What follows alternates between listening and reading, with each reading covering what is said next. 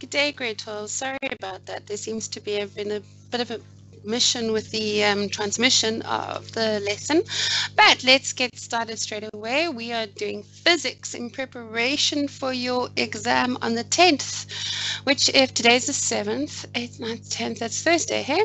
You guys are writing chemistry, all right? Wait, no, physics, sorry. Getting confused. You're writing physics on Thursday and then you're writing chemistry like a whole week later. Okay, right. And these questions have been taken out of the IEB papers, so you guys should be ready and raring to know, be able to do them. And we're going to get started immediately with going through these. Okay, so the first thing that we need to do is we need to read the question. And the first question says, flying bat emits sound waves of a frequency of 75 hertz. Okay, so that's the sound that the bat is actually emitting. It is 75 hertz. Okay, so now what we need to look at is the fact that a stationary observer detects the frequency of the sound waves emitted as 73 hertz. Okay, so what does that tell us? What do you think that tells us? That tells us that the thing is coming towards us or going away. Let's think about it.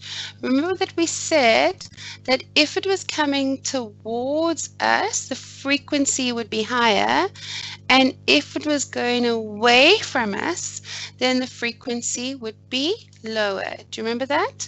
So we've got to think about what is happening.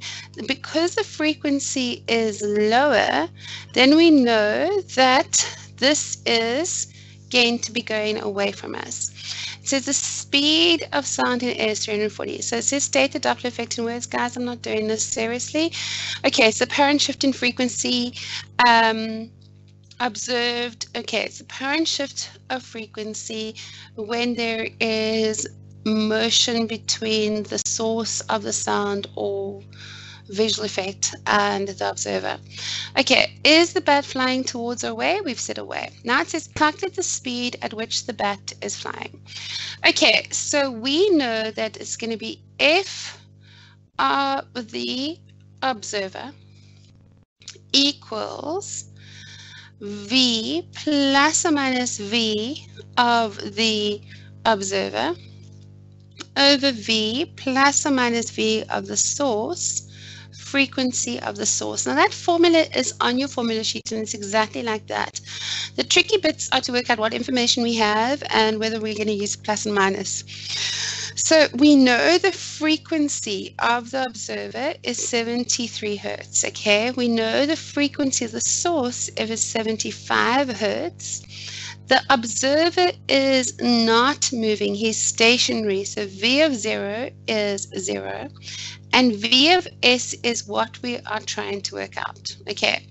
So therefore we've got the frequency of the observer is 73, is equal to V, and V, do you agree, is 340, they gave it to us. It's the speed of sound in air, so that's 340 over 340, and then plus or minus Vs, and then multiplied by 75. Now let's think about this. We want this whole thing when multiplied by 75 to give me 73. So do you agree my denominator has to be bigger than my numerator, so this has to be a plus? Okay, so that's how we work it out. So now we need to solve for Vs. So the first thing we can do is we can divide both sides by 75. So this cancels with this, right? So now we've got 73 over 75 is equal to 340 over 340 plus Vs. Do you agree we can then do a little bit of cross multiplication and we can go, well, 73 multiplied by 340 plus Vs, I'm cross multiplying, is going to equal to 340 multiplied by 75. Then I can divide both sides by 73. I can cancel, that gives you 73.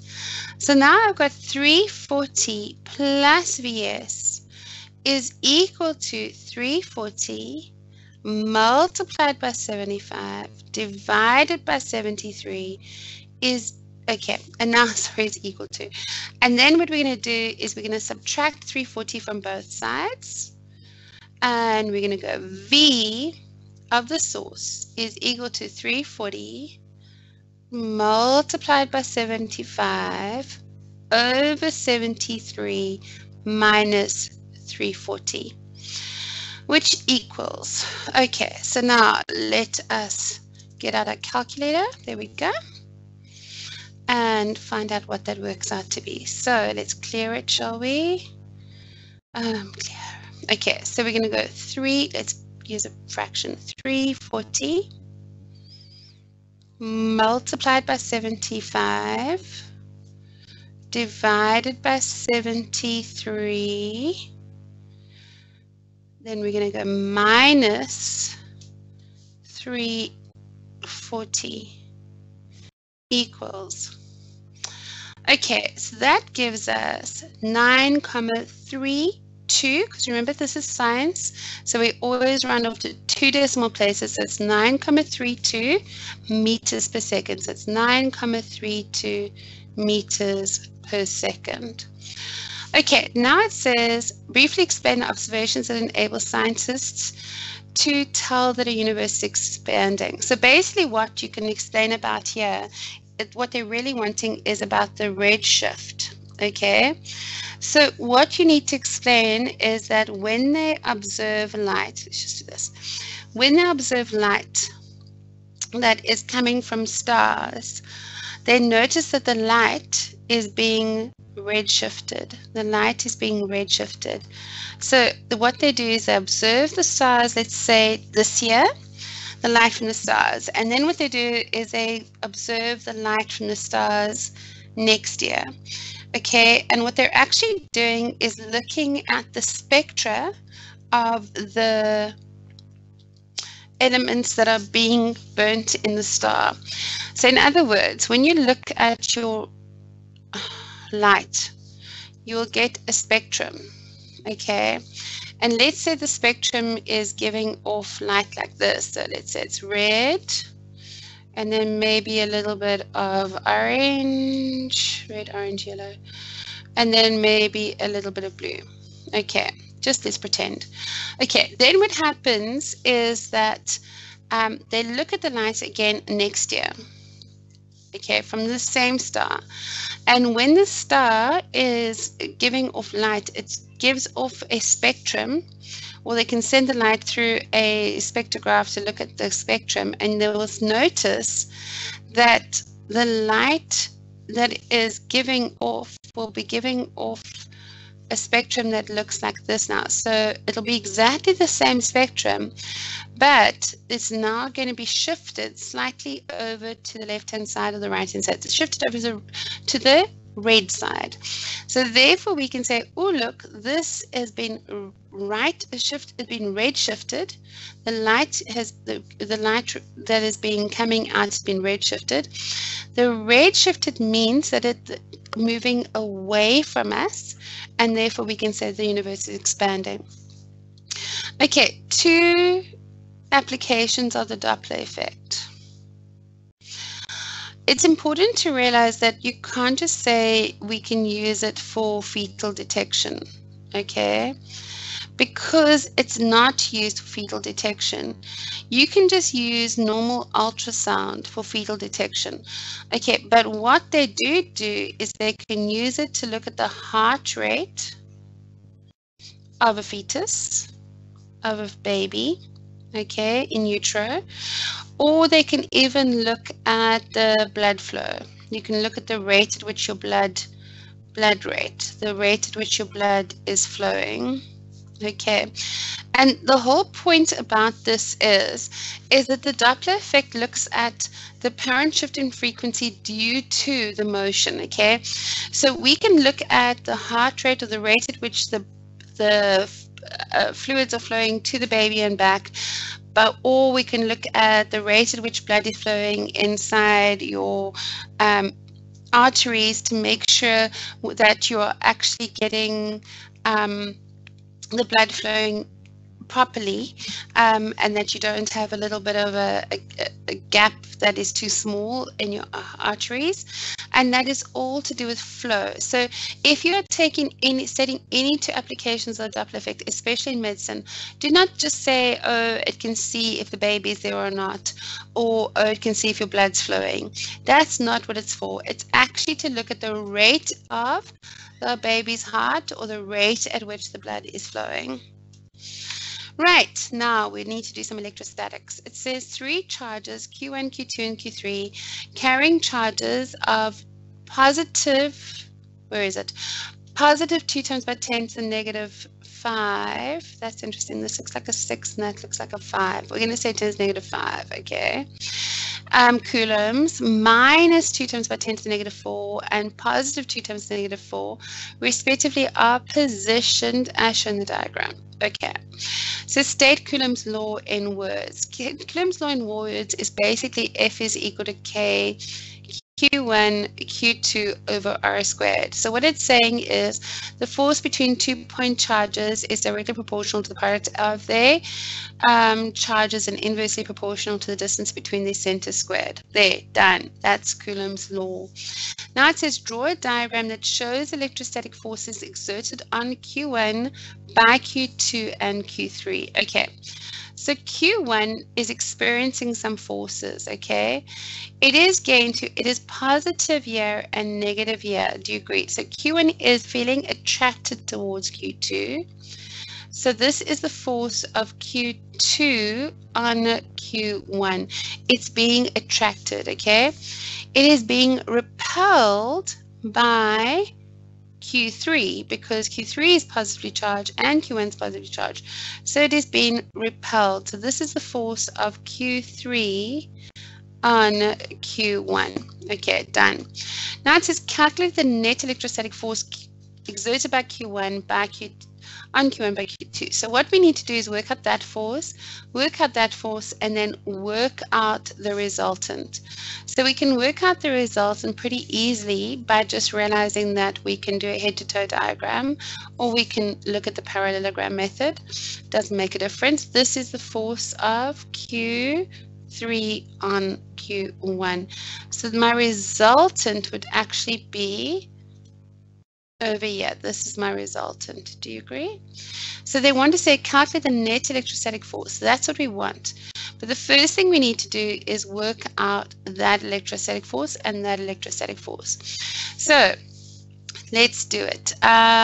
So we're going to do the first one, Q1 and Q2, or Q2 and Q1, is F is equal to K, which is 9 times by 10 to the 9. 9 times by 10 to the 9, it's on your formula sheet. Q1 is 2 times by 10 to the negative 5. So it's 2 times by 10 to the negative 5. Q2 is 2 times by 10 to the negative 4. You don't put the minuses and pluses in. That just tells us if it's attraction or repulsion. And the distance is 0.5 squared. Okay, so let's work this out using our calculator. So we've got 9 exponent 9 multiplied by 2 exponent negative 5 multiplied by 2 exponent negative 4 all over 0.5 squared equals 144. So this is 144 newtons. Just a second. Yeah, I'm right. Okay, so that's 144 newtons. That's quite big. Let me just check that I got that right. Let me just, shit it. Let's go back. Oh dear, I can't. That's very sad. Let's just go over there and delete, and then see if I can go up. No, oh, I can. Yay. I'm wondering if this did not put it. Okay, I'll just check. Let's just put a bracket around that. And a bracket around that. And let me just check. So we've got 9. Let me just see. We've got 2 times by 10 to the negative 4 times by 2 times by 10 to the negative 5. 9 times by 10 to the negative 4. I'm pretty sure it's supposed to be something. Let's go equals. It's still 144. Okay, it's 144 newtons. Fair enough. Okay, now let's do the down one. So we've got the force as 9 times by 10 to the 9 multiplied by 2 times by 10 to the negative 5. This is 2 times by 10 to the negative 4. But all that's different is this is 0.4 squared. Okay, so let's go find our calculator. And then all we need to change is this number here to a 4. Delete 4 equals. And that is 225. So therefore this is going to be 144 and this is going to be 225. Okay, so now we need to find the resultant. That's fairly easy to do. So we can say 225 squared plus 144 squared equals, and then we're going to square root the answer, equals, and that does not help me at all, is 267.13 newtons. So the resultant is 267,13 newtons. So that is the resultant force, 267,13 newtons. But I'm not finished, am I? Because we actually need to give a direction because they pointed that as north. So we need to find this angle here at least so we can give it a bearing. So we have the adjacent side and we have the opposite side is 225. So do you agree that we can use tan to find this angle theta? So I can go tan of theta is opposite, which is 225, over the adjacent, which is 144. So I can go theta is equal to second function tan of 225 over 144. And guys, why am I doing this? Because it's a vector, so you need to get a direction. So let us clear and then go shift tan fraction 225 all divided by 144 bracket equals 57.38 degrees. So that little angle there is 57.38 degrees. So if we add that to 90, do you agree we're going to get a bearing of 147.38 degrees? And there you go. So the net electrostatic force is 267.13 newtons on a bearing of 147.38 degrees. Right, now let's look at this. It says a battery in a circuit represents below has an EMF of 12. So you can see that it's actually got all the sorry, just a second. It's got, sorry, I'm just checking this. It seems to be a little bit, yeah, no, it's fine. Okay, it's got an internal resistance. Okay, so it's got an EMF of 12 and it's got an internal resistance. Okay, now it says of R. It says voltmeter V1 is connected across the battery. Okay, now it says the resistance to the connecting wires is negligible. The resistance to the connecting wires is negligible. Right, now switches S1 and S2 are both open. Right. Write down the reading on the voltmeter V2. The reading on the voltmeter V2 is going to be what? Let's have a look at this. I just want to see something. It goes along. It's still going to go through here. The voltmeter on V2 is actually going to be the EMF, which is 12 volts. The reason being that if you look at this, while the circuit switches are closed, the current is going to go along here and along here. Then it's going to go along here. Then it goes through there and, oopsie, not there. And then through there and through there. So do you see that it is actually, it's actually in series. The voltmeter is in series, is it not? It's in parallel with V1, but it's in series with the battery.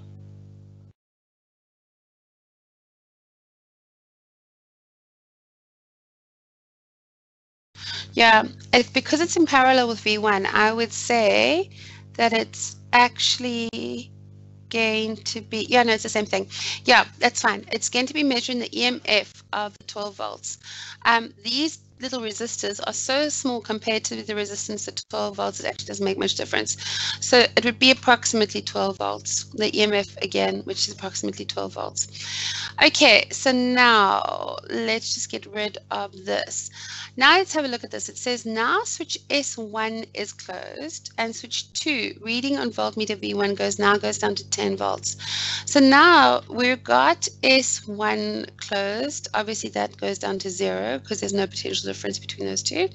But now the volts goes down to 10 volts. So that's the actual volts applied to the circuit. But at the moment, the circuit is now looking like this.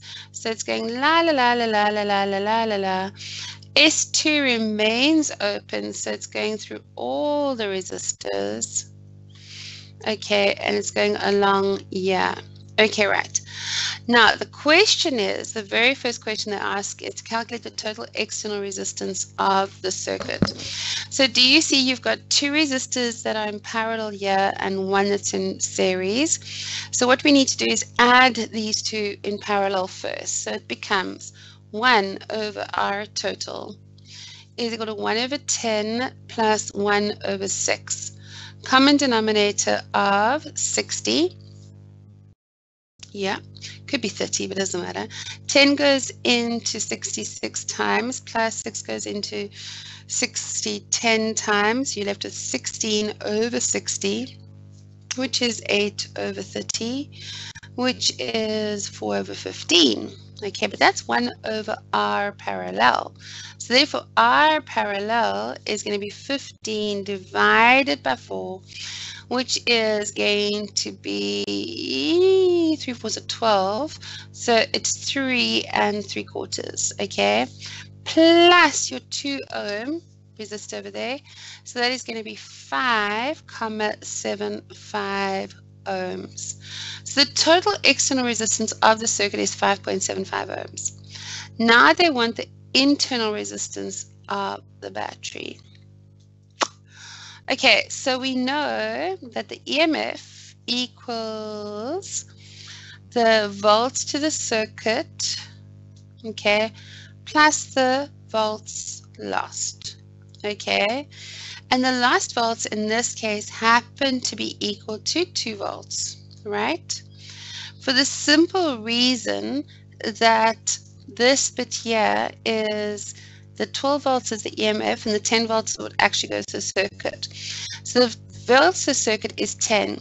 In order to work out the internal resistance, we need to work out the current in the external circuit. So we're going to go V is equal to IR, which equals 10 is equal to I multiplied by 5,75. Therefore, the current is equal to 10 divided by 5,75. Let's have a look. So it's 10, clear, 10 divided by 5,75 equals SD 1,74.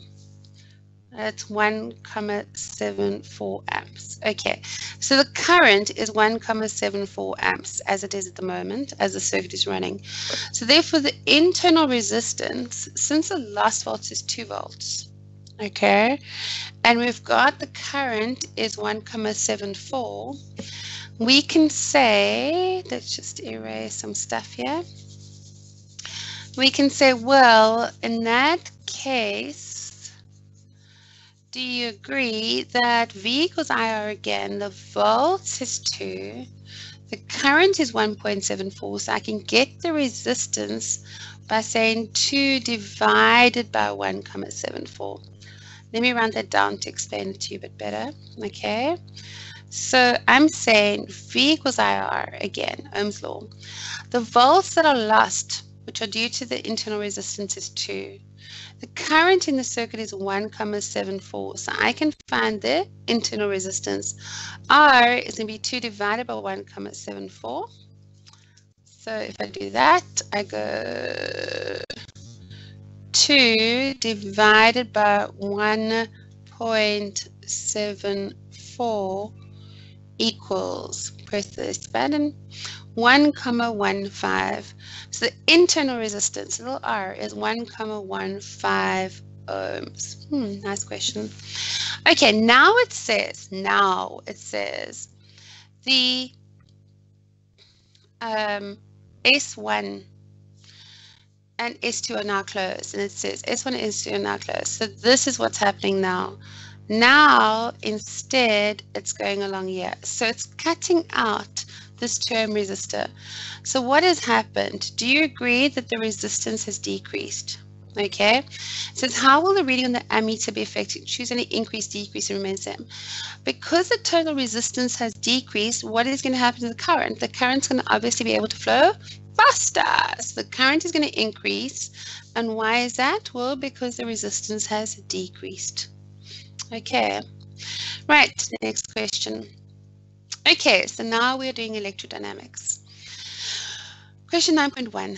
Okay, first of all, it says we've got a generator. It tells you've got a generator, okay? There's a split ring commutator on it.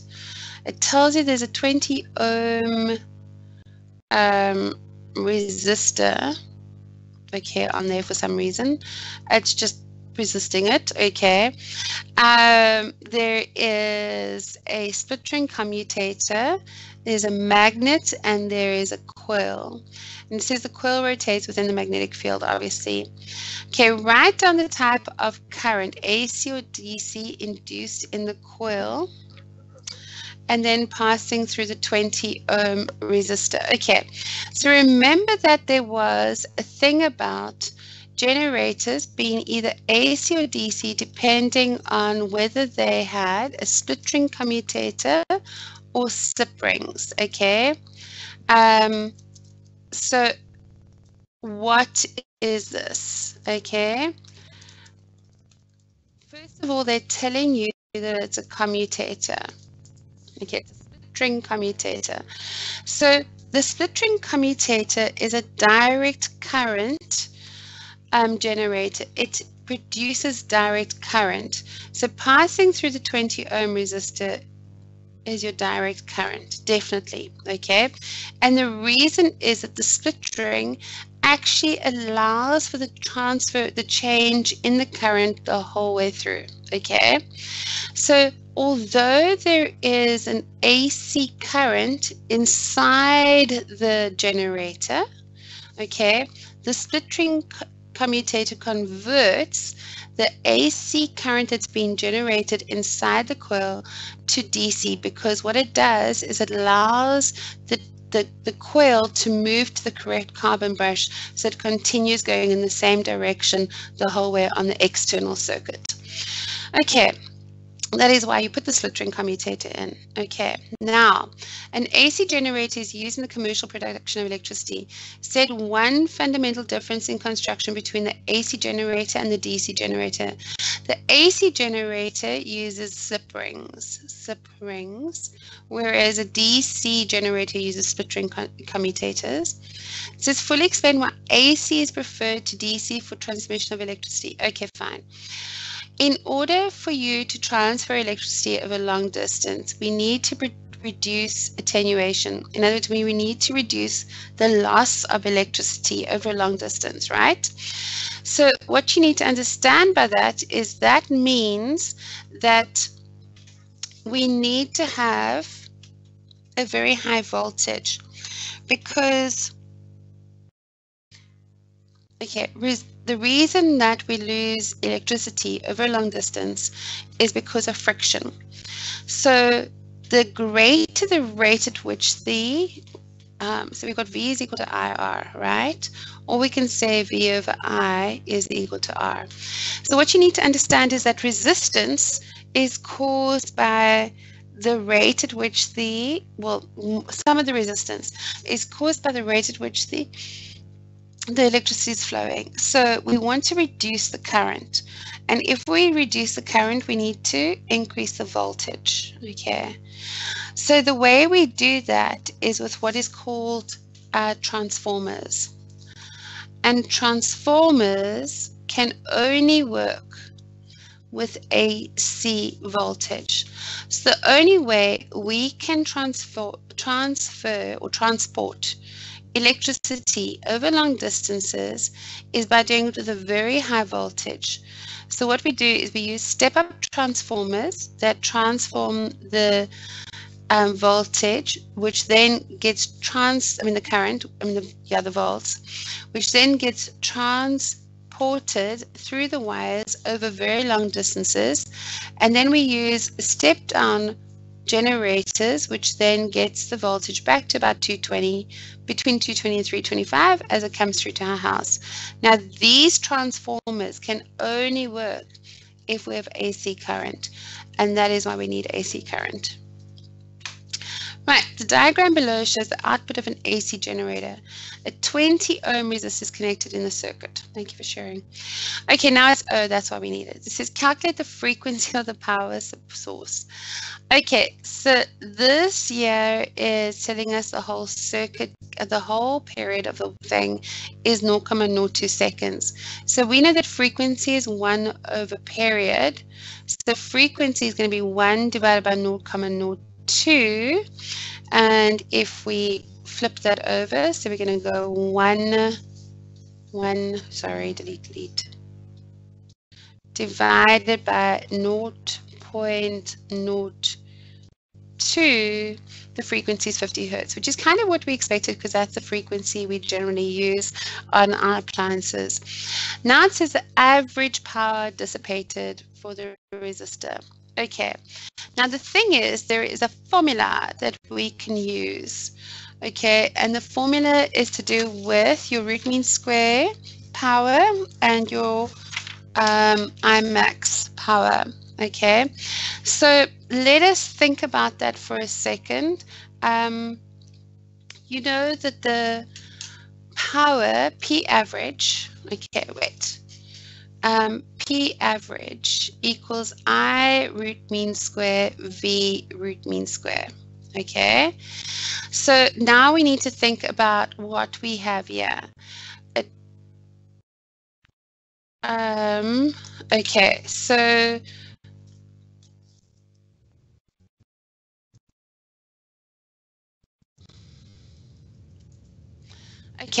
your root mean square voltage, how do we get it?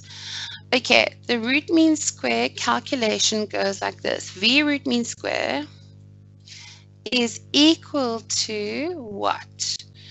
The root mean square voltage is equal to Vmax divided by root 2. Okay, do you agree? And we have Vmax. We've got the Vmax. It is 200, but they've also told us that we've got a 20 ohm resistor here, and that is because P is equal to VI, okay, but we know that V is equal to IR. So therefore it could also be given that it is, therefore I is equal to V over R. Do you agree? So therefore we could say that this is equal to V squared over R. And they want the average power. So if we used P is equal to V root mean squared over R, we would get the power. Do you agree? But V root mean squared is the same as V max over root 2. So what we can do is first work out what the V root mean square is, and then we can square it and then divide by the 20 ohm resistor and we'll get the power. So let's do that. Let's go. V root mean square is equal to 200 divided by root 2. Okay, let's get our calculator out. So it's 200 divided by root 2 equals 141.42. So V root mean square is 141,42 volts.